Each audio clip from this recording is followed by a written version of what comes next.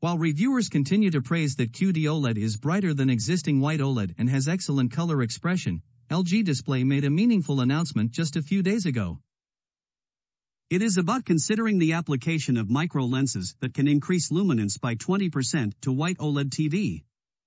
And it was announced that the introduction could be promoted as early as this year. White OLED already increases the brightness of the TV panel by 30% by introducing a material substituted with deuterium, which has excellent durability. How does the microlens increase the brightness by 20% again? Is it a fake news? No. It just wasn't applying the technology that was already feasible. The reason is that the application was delayed due to the increase in production price, and then the response was started with the advent of QD-OLED with high brightness.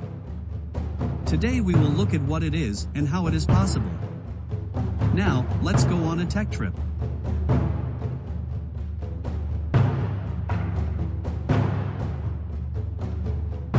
It may be a bit unfamiliar to us, but when electricity is applied to an OLED device to emit light, only less than 20% of the light generated inside the device escapes the device and is emitted to the outside, and the remaining 80% or more is converted into heat inside the device. It is a sad situation that most of the generated light does not escape and only some is being used to see the display. Let's see the phenomenon in animation. Here's an OLED device. To understand conceptually, only the light-emitting layer of OLED where light is generated is shown, excluding electrodes or parts.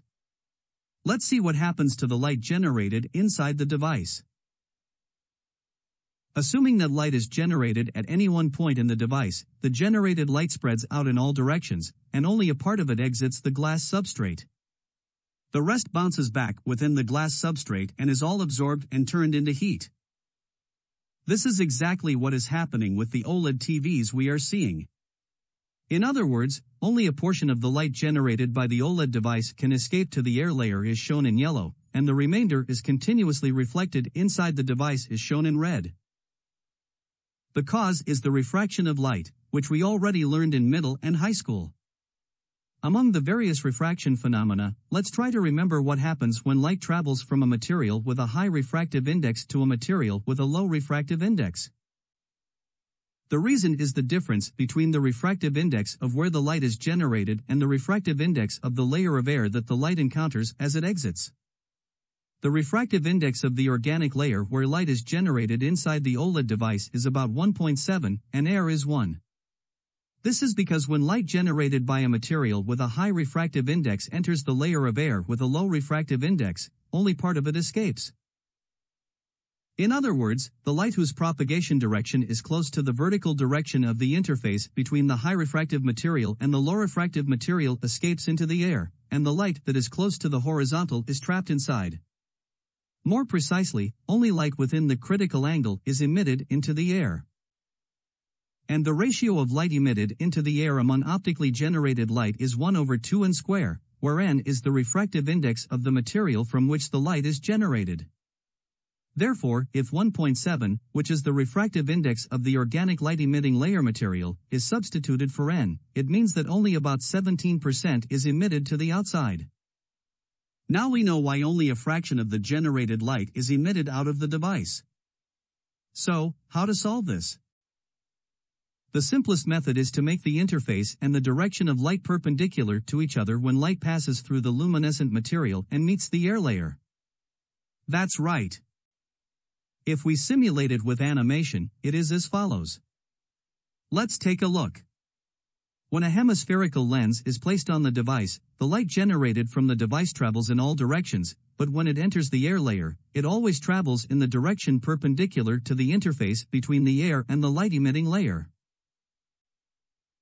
If so, what will happen if these technologies are applied to OLED TVs without modification? That's right. We have no choice but to make a bigger TV than the CRT TV of the past. Therefore, the practical way to let more light out into the air while maintaining the ultra-thin characteristics of OLED TV is to use a microlens. Of course, it is less efficient than using a giant lens, but it is the most practical way to increase the screen brightness without increasing the thickness of the TV. And in the papers and patents, numerous methods to increase the efficiency using microlenses are published. And, although not well known, Samsung's Galaxy Note 20 Ultra already has this technology. Inside the display, the previously described microlenses have already been used, which serves to enhance the brightness of the display. It is not known exactly which method LG Display used among them, but it is seen that a more practical method was chosen rather than a more difficult method, as it only increased efficiency by 20%. Samsung, using the QD-OLED method, put its strength in providing a brighter screen compared to White OLED, but the advantages of Samsung QD-OLED's high brightness will soon be nullified by the simultaneous application of LGD's deuterium substituted material and microlens technology. The use of microlenses also improves viewing angles, so it is expected that those advantages will also be negated. All that remains is the high color gamut that can be achieved by using quantum dots. How will Samsung respond to these issues? We will end today's video while anticipating what Samsung's response to this movement of LG Display will be. Goodbye.